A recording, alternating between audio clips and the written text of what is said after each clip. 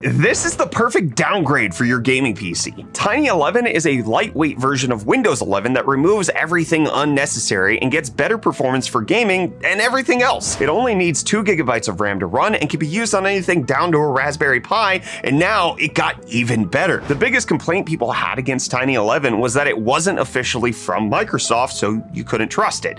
The devs just launched Tiny11 Builder, which allows you to take your own copy of Windows 11 and strip it down yourself so you can see exactly what's happening to your OS. So if you're daring,